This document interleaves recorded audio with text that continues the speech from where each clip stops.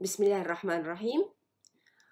The title of this lecture is going to be Evidence-Based Decision Making. I will be reading to you the learning objectives which you are going to be handed, and the reference will be in Carranza's Clinical Periodontology, 10th edition. All right, let's start. The learning objectives. Understand the need for evidence-based decision-making in order to assimilate scientific evidence from the literature for guidance and implementation into practice. Also, to be aware that accreditation standards for dental education programs require that graduates should become critical thinkers, problem solvers, and consumers of current research findings to enable them to become lifelong learners. Also, we have to be able to define the three dimensions, the triad of evidence-based decision-making, which include 1. The integration of evidence with clinical expertise, 2. Patient values, and 3. Their clinical circumstances.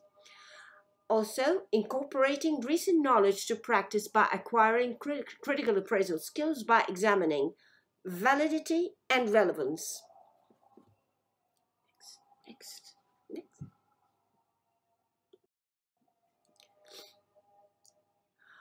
Also, to be able to formulate a well-defined research question by applying the PICO process, which provides the foundation for the terms used in database research, specifying systematic reviews, meta-analysis, etc. To assess the hierarchies of level of clinical evidence to guide clinical decision-making, stressing systematic reviews, meta-analysis, rather than relying on a single research study.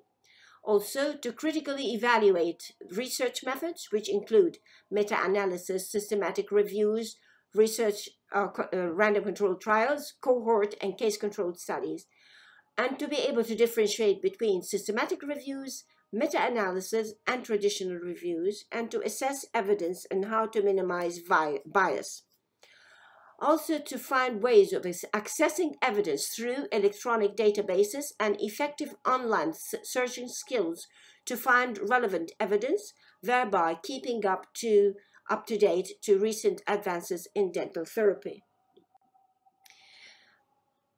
Now, the importance of evidence-based periodontal therapy. We have to know that there is rapid technical advances in information and explosion placed greater demands on clinical decision-making. Very many new information that we come up with. Now, a number of new concepts, materials, and treatment modalities have been used in the treatment of periodontal disease without an evidence-based assessment. The evidence-based decision-making represents a paradigmatic shift that emphasizes evidence over expert opinion and judgment over blind adherence to inadequately supported rules. We have to know what is true and what is false, what to believe and what to not to believe. Now, the next slide tells us or shows us that you now at the dental school or university, you will be graduating very soon, inshallah, and there you're going to stay years and years and years and years, and there will be a gap. You have to have knowledge to bridge the gap between what you learned and update your information. So your question will be, how can I incorporate recent knowledge to my practice? By using current unbiased empirical evidence without reliance on authority. Now, uncritical acceptance of techniques. Some people accept techniques without even evaluating whether they are true or false. Many recent studies in periodontal therapy have been sponsored by industry, like antimicrobials, guided tissue regeneration, membranes, etc., etc., etc. New.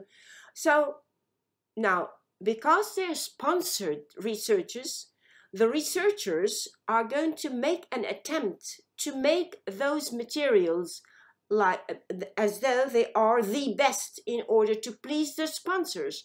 So what they're going to do is try to frame the research to prove a method that cannot be proven or may be false. So also apprehension will exist between financial considerations, which will compromise an investigator's professional judgment. So your judgment or the investigator's judgment is going to be affected by the sponsor who paid the money for the research. So there will be bias, أو تحيز.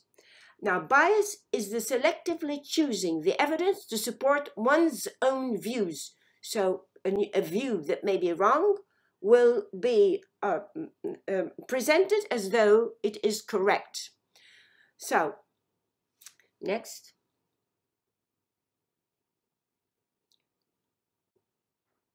Okay, uncritical acceptance of techniques.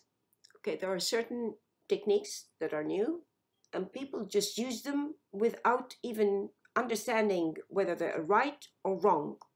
Seduction by authority, because acceptance must be based on the weight of clinical evidence and not on perceived authority of its proponent. A very famous writer may indicate that this technique is correct without evidence.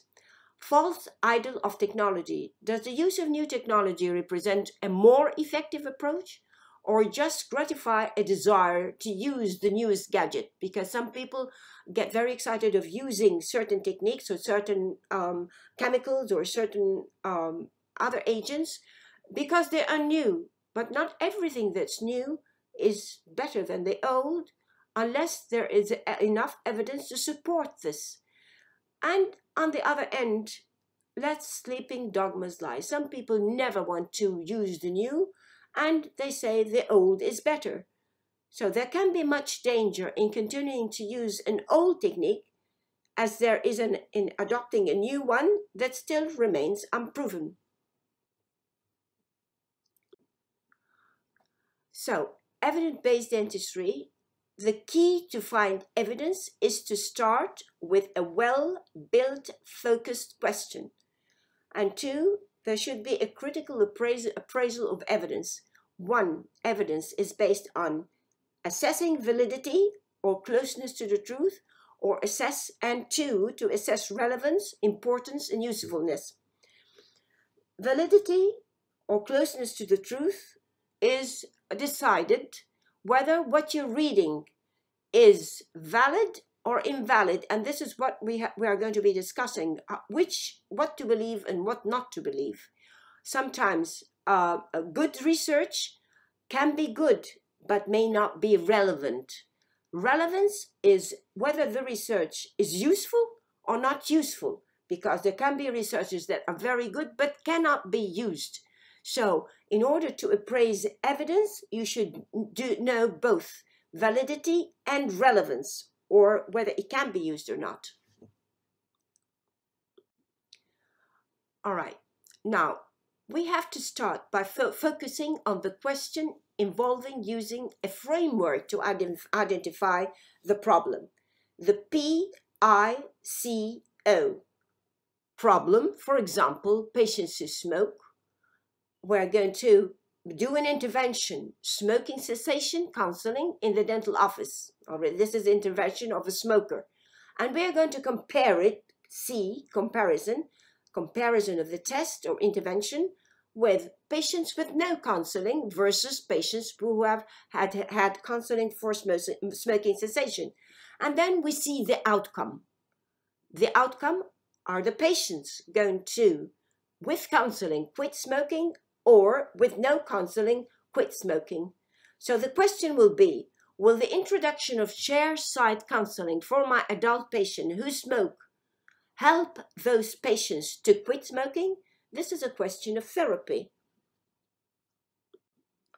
All right, let us have another example. The type of question now, a problem, P, intervention, I, comparison and outcome, the PICO. The problem here is intervene or the treatment or prognosis factor cause or prognosis for patients with osseointegrated implants who smoke compared to patients who do not smoke, the intervention is smoking, compared or comparison with patients who do not smoke. What do we expect the outcome to be, or what is the outcome we are expecting to test? What is the proportion of implants lost in 10 years? All right, let me show you.